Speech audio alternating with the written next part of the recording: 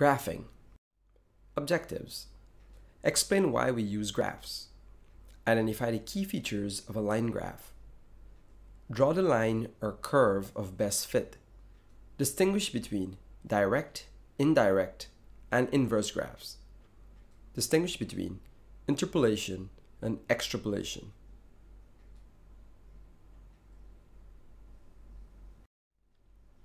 Why do we express data graphically? Graphs and charts are used to communicate information visually, which can quickly be analyzed to identify trends.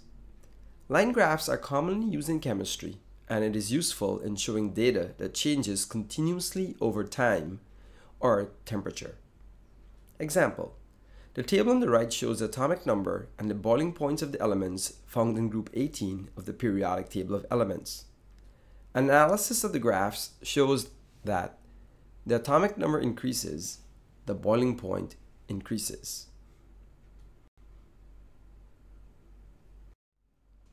What are the features of a line graph? Title: Dependent variable versus the independent variable.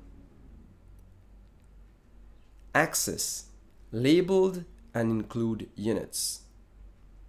Numerical scale: they must be uniform in increments of, for example, 0, 300, 600, 900, and so on. Ensure that the line or the curve occupies at least 75% of your graph space. Data points: they are plotted as dots and are circled. The circles are called point protectors. Curve: a line is drawn connecting the data points, making a smooth curve or a straight line for a line of best fit. What is a line of best fit? A graph may not have all of its data points that lie close to a straight line.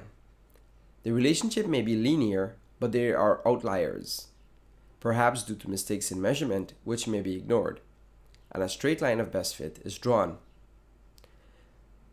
The relationship might not be linear, in which case the line of best fit is a curve and not a straight line. How can we distinguish between direct, indirect, inverse, and constant graphs? These curves show how we can distinguish between them. How can we distinguish between interpolation and extrapolation? Interpolation is reading between data points, while extrapolation is extending the graph and reading outside of the data range.